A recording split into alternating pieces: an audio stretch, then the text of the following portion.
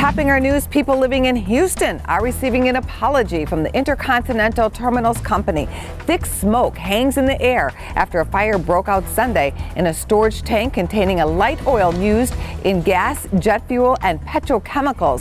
Vice President Pence will be on the scene today to survey historic flooding in Nebraska. The rush of heavy snow and rain are creating a massive flooding problem spanning throughout the central and Midwest parts of the country.